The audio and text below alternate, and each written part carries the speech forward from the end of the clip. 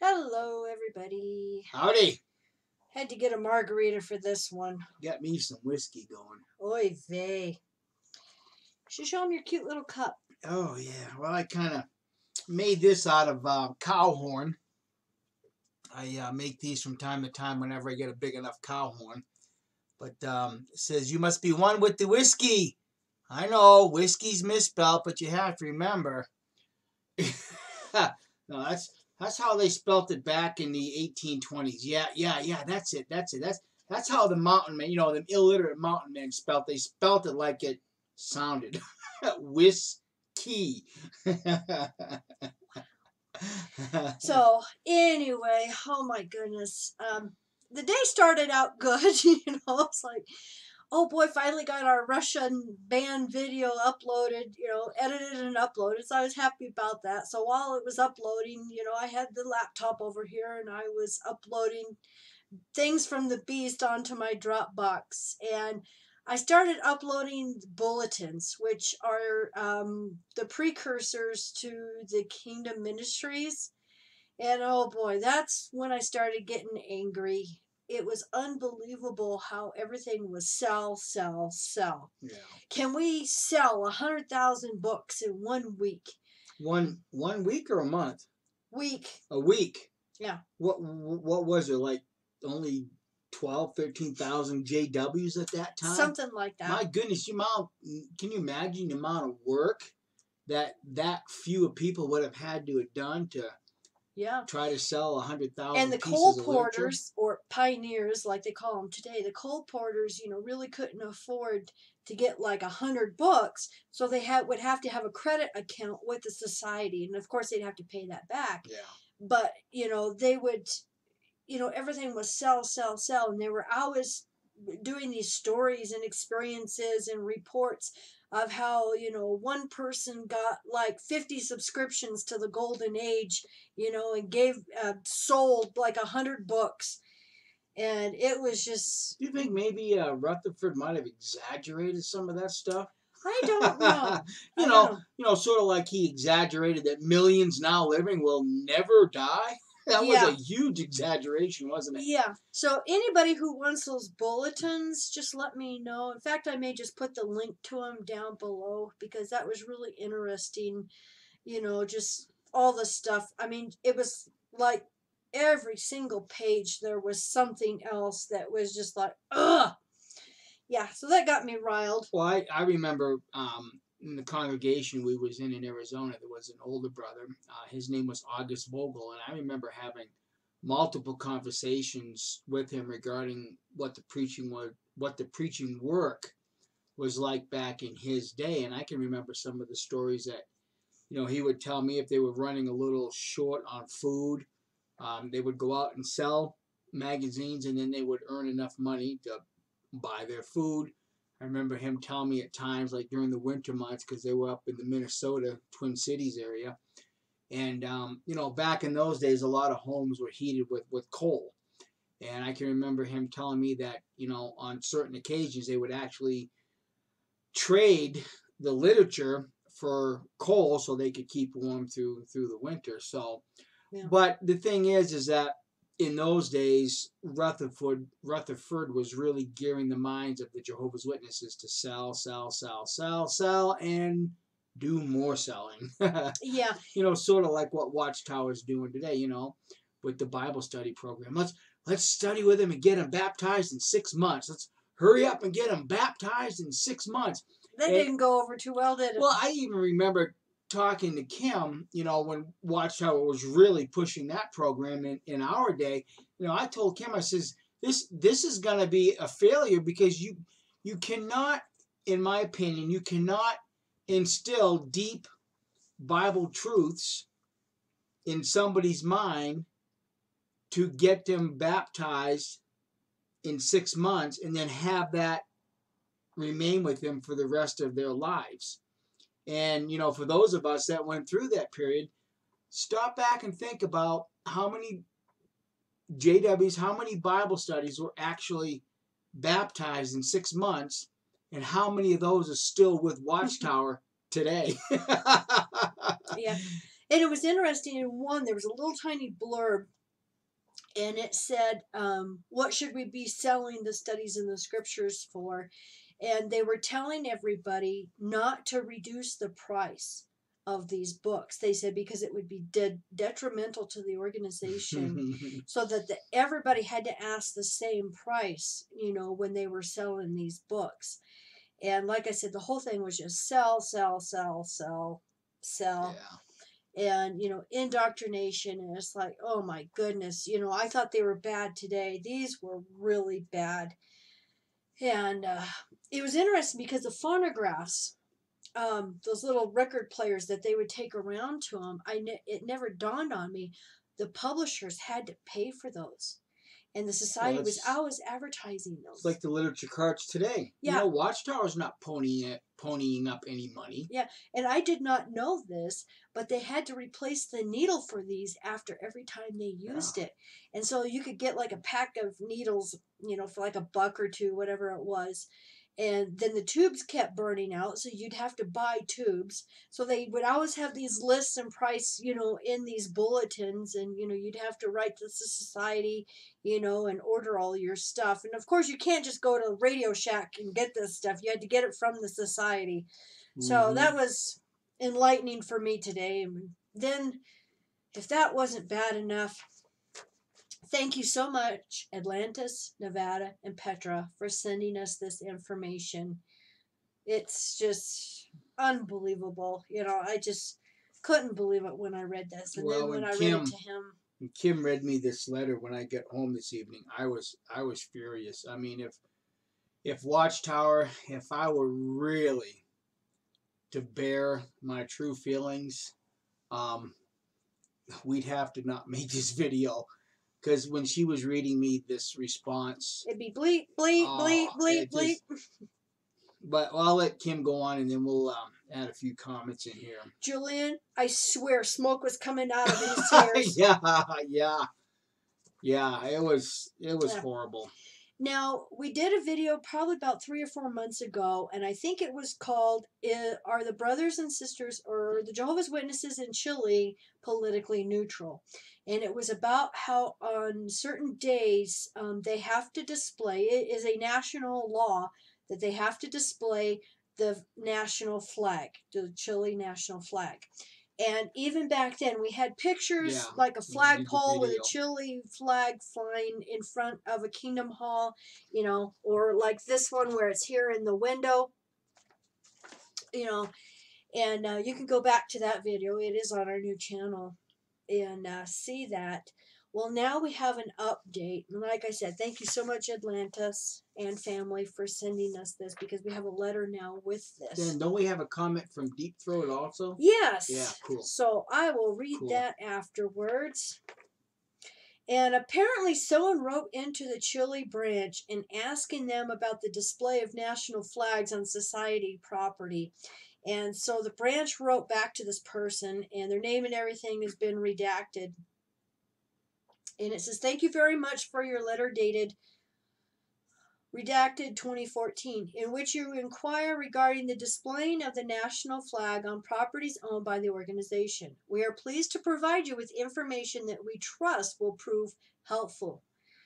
As you mentioned, Jehovah's worshippers are no part of the world. Therefore, Christians do not participate in acts of devotion to national symbols, nor do we join in anthems or similar expressions of homage to nations or human institutions. At times, however, a Christian may be required to carry out certain actions that involve national flags, but that do not constitute acts of worship or homage. For instance, a Christian may be asked to raise a flag at his place of work as part of the duties. Regarding this, the Watchtower comments, if no ceremony accompanies the raising or lowering of the flag, then these actions constitute nothing more than performing such tasks as preparing the building for use, unlocking and locking the doors, and opening and closing the windows. In such instances, the flag is simply an emblem of the state, and raising or lowering it, among other routine tasks, is a matter for personal decision based on the dictates of one's Bible-trained conscience. I'm going to insert a comment here. I don't see how it's the same. If you work for a school and you go raise and lower the flag, to me that is different than if you possess and own a flag and are displaying it on your property. There's a difference there. At least Well, that's my how opinion. many Jehovah's Witnesses, how many times have you been out in service? And I can attest to this because I did the same very thing. How many times have you been out in service and driven by someone else's church and the American flag is hanging on a pole on church grounds? Remember what you used to say? See, they're involved with politics. They're not politically neutral because they're flying the nation's flag. There's no See? separation of There's church no and state. separation. But yet, Watchtower is doing it now also. See the hypocrisy? Yeah. There's more to come. Well, the thing is, okay, let's go back to Jesus and the Israelite days. Yeah. Okay, they had the Jewish synagogues. This would be like taking a Roman flag Yeah. and displaying Yeah. it on a In a Jewish synagogue. or Yeah. on a sinking flagpole. Well, here's the thing. Watchtower condemns other churches of the world for putting flags on holy ground, so to speak. Planting their sacred poles on holy Yeah. ground. But yet, but there's a reason why Watchtower is skirting the issue, because in the Chilean law, if they don't do this according to their law, they'll get fined. See, now it's going to cost Watchtower money not to do this. So now it's a conscience matter, brothers. I wonder if Jehovah's Witnesses in like this country or the UK, Canada, places like that, if they went and bought a flag and displayed it, see how quick it would be before the elders showed up demanding Yeah. you to explain why you're doing this. I mean, really, Jehovah's Witnesses, if I put a flag out here as a Jehovah Witness, I'm not going to bow down to it. I'm not going to pay homage to it. It's just simply a national emblem. But as a rank and file Jehovah Witness, you can't do that. But yet, the Kingdom Halls can in Chile. The hypocrisy is just, but it gets worse. Yeah. So back to the letter. What about cases in which a government requires that all buildings, public and private, display the flag on a certain date each year, as is in the case in Chile? Again, if no ceremony accompanies this requirement, each Christian or family head would follow the dictates of his Bible-trained conscience. Some may view the matter as simply complying with what Caesar requires, since no acts or expressions of worship are involved. Caesar required the brothers in Malawi to sign a political party card. Caesar required that, Watchtower. And what did you tell them, brothers? Oh, you can't do that. Otherwise, you'd be making a political stance. You're not politically neutral if you sign that card. So, brothers, you can't do it. Oh, we're sorry that you sisters are getting raped. We're absolutely sorry that you brothers are getting murdered. We're just sorry, but you brothers can't sign it because you want to remain politically. But yet that government required it. Chile is requiring this, and you're saying, oh, it's a matter of effing. Oh, it pisses me right off when I get to this point of this letter. I know it. Now, for those witnesses who don't know the history, back in the later 60s, early 70s, the brothers and sisters of Malawi were being raped, beaten, murdered. I mean, you name it. We even read stories of where Jehovah's Witnesses were forced to walk on boards with nails protruding through their feet. Yeah. Now, the political card that they would have to sign and buy for 25 cents, there was only one political party in Malawi at the time. Right. So it would be like the equivalent of us here in the U.S. of having our Social Security card. Yeah, see, it's just part of the government. Right, we live in a democratic society. We have no other choices to make besides the democratic society. Now, within the democratic society, there are party lines. But in Malawi, during this time, there wasn't. It was a one ruler country. And yet, just these men are so flipping evil. It's just pathetic. when you think, they can't possibly get more evil, then we get something like this. Yeah. Okay, so back to the letter. Others may prefer to pay the fine for non-compliance, if necessary, and not display the flag. In the case of a kingdom hall, the collective conscience of the bodies of elders that use it would determine the course of action. Regardless of each Christian's decision, which is of primary importance, is not whether a Christian possesses a flag, but how he acts towards it, whether he shares an idolatrous worship of it or not. The question is, for the brothers in Malawi, whether they possessed that political party card or not. It's how did they view it. Do you honestly, you're going to sit there and tell me, Anthony Morris, that these brothers in Malawi would have bowed down and worshipped that card? Evil, evil, evil. Yeah. We hope that the foregoing will help you in explaining to your acquaintance why some kingdom halls may display the flag on a certain day of the year, while many others do not. In any case, we can be sure that our brothers in all lands direct their worship exclusively to Jehovah God, to whom they are rendering sacred service with a clean conscience. Please be assured of our warm Christian love and best wishes. Your brothers, the Association of Christian Testigos de Jehovah. Sounds to me like your God, Jehovah, informed you a little too late. See, all of those lives that were lost, all of that blood that was spilled, your God, Jehovah, could have just as easily directed you back then regarding that political party card as God is directing you now regarding flying the Chile flag on, let's face it, holy ground, Watchtower. See, your kingdom halls are holy grounds. And yet you're allowing your congregations to collectively decide among the body of elders whether this is appropriate or not. Why didn't your God, Jehovah, instruct you that same way before all that blood was spilt in Malawi, before them women were raped, before children were torn away from their parents? You people are so friggin' evil. It's pathetic. It's absolutely pathetic. Well, I wonder how all the brothers and sisters who survived that in Malawi, how would they feel now? How would they feel about that now? Reading this, especially when they learn that now it's a conscience matter that you can fly your state's flag or your country's flag inside of a kingdom hall. Yeah, and it's okay to possess it.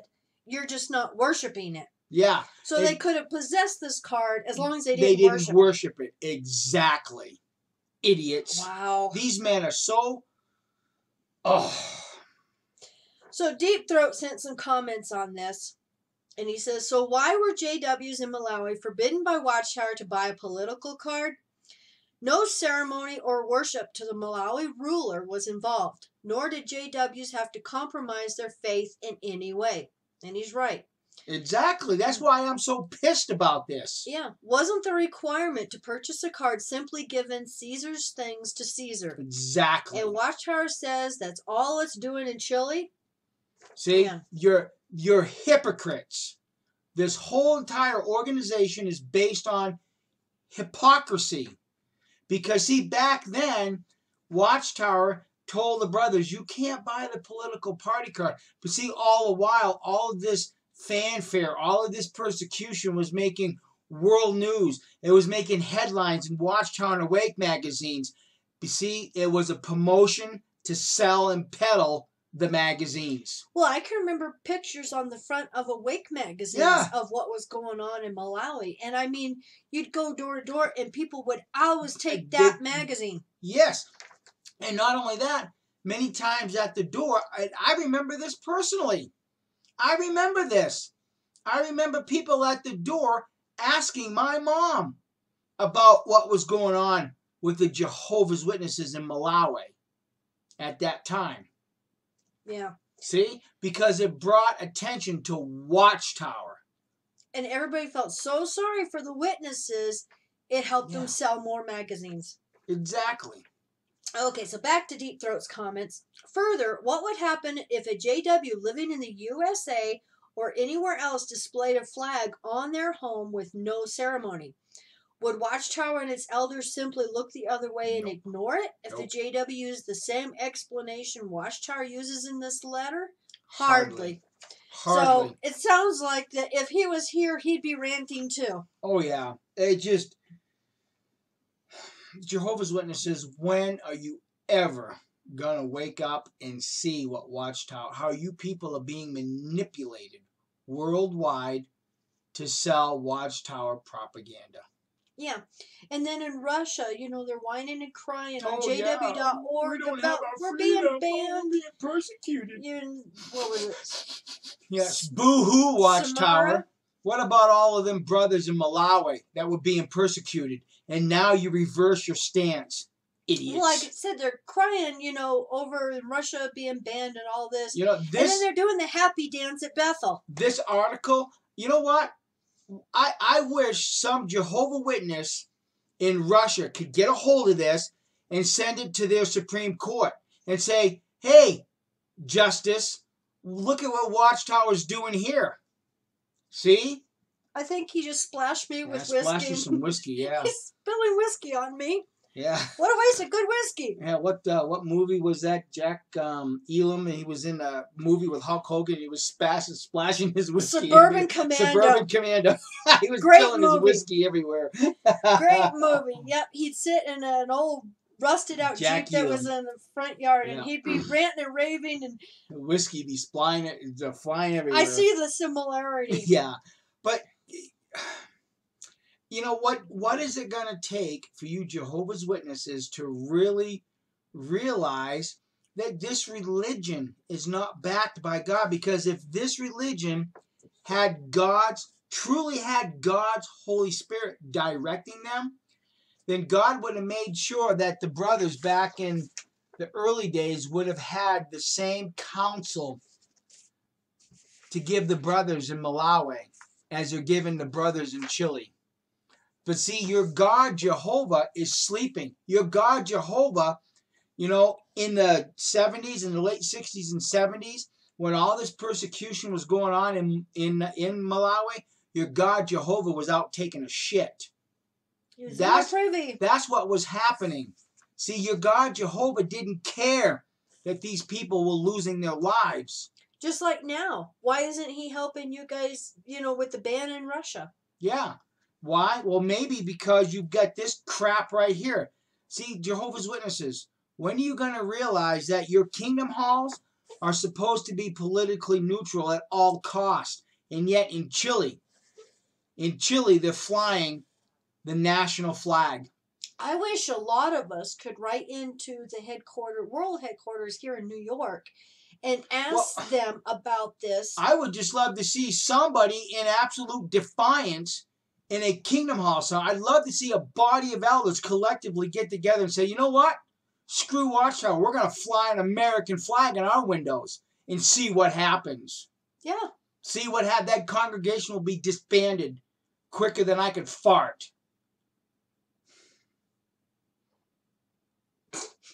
It's just appalling how hypocritical Watchtower is. The amount of blood that's on the hands of Watchtower is just appalling. The amount of child abuse is just appalling. Well, just like we've mentioned before, I don't know if it's uploaded to our new channel or not, but we had mentioned that Anthony Morris admits that he was in Vietnam, a medic in Vietnam. He's got blood on his hands, and he's of the anointed. So, your God Jehovah couldn't use King David because he had blood on his hands to build the temple. So his son Solomon had to do it.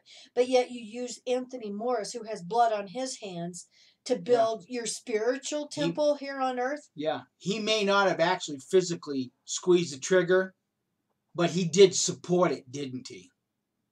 He did support it. He did salute their national flag, didn't he? Yeah. This type of hypocrisy really chaps my hide. I mean, If this community, this society of XJWs really could see how I am furious inside. Well, to be honest, this is the second take. The first one could not be used because of all the F words. Don't want to ruin my reputation here now, Kim. Oh, I'm sure everybody knows But you get riled. here's the thing. When I was a young kid in those days, I was praying for God to lessen the persecution against Jehovah's Witnesses during that time period. God didn't lessen it. I can remember sitting at the meetings and they would be explaining what was happening over there, and I can remember just sitting there sobbing. Yeah. You know, so loud that my mom would have to take me to the bathroom. Why didn't your God Jehovah instruct them, the governing body or whoever was at the helm at that day? More likely it was Freddie Franz. Well, actually, there was a huge power struggle at that point in time for Watchtower. But why didn't God direct this type of council to stop that persecution? Because against it's not Jehovah's God's Witnesses? organization. That's right, because it's not God's organization. Exactly. So, anyway, I will put the link to this to my Dropbox.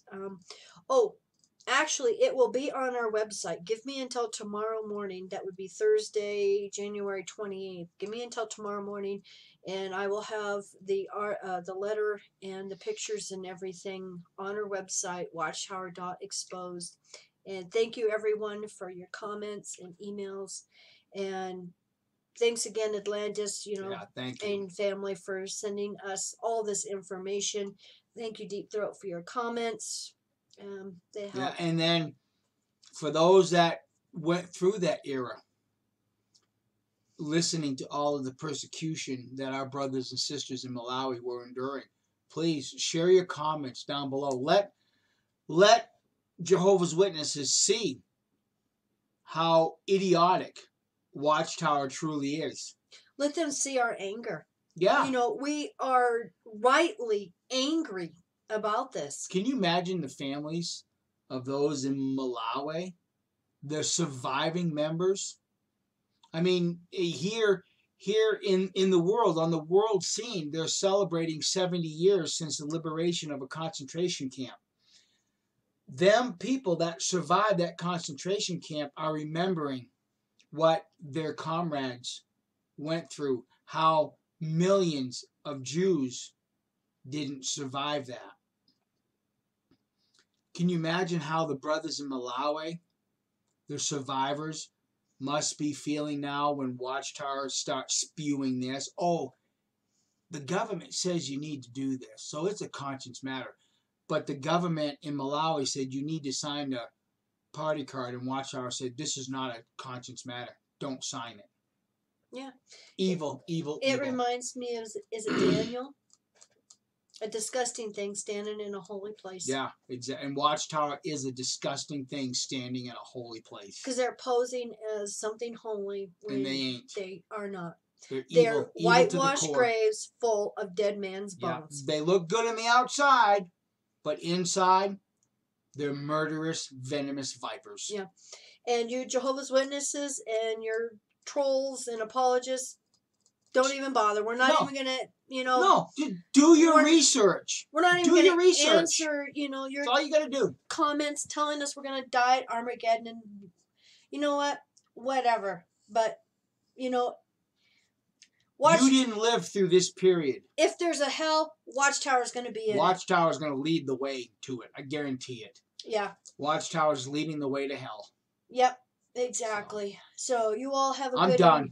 Good night, everybody. I think I got to get him some M&Ms. Yeah. Of course, there's not enough M&Ms in the world, is there? Not for this one. Yeah. Love you all.